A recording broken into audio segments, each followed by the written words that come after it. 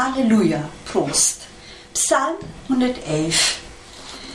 Ich danke dem Herrn von ganzem Herzen, im Rate der Frommen und in der Gemeinde. Groß sind die Werke des Herrn. Wer sie erforscht, der hat Freude daran. Was er tut, das ist herrlich und prächtig.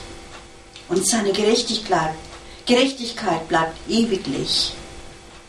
Er hat ein Gedächtnis gestiftet seiner Wunder, der gnädige und barmherzige Herr. Er gibt Speise denen, die ihn fürchten. Er gedenkt ewig an seinen Bund. Er lässt verkündigen seine gewaltigen Taten seinem Volk, dass er ihnen gebe das Erbe der Heiden. Die Werke seiner Hände sind Wahrheit und Recht. Alle seine Ordnungen sind beständig. Sie stehen fest für immer und ewig.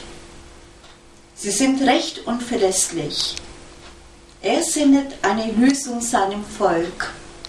Er verheißt, dass sein Bund ewig bleiben soll. Heilig und Herr ist sein Name. Die Furcht des Herrn ist der Weisheit Anfang. Klug sind alle, die danach tun.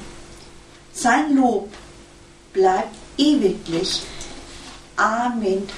Und ich trinke dafür. Prost.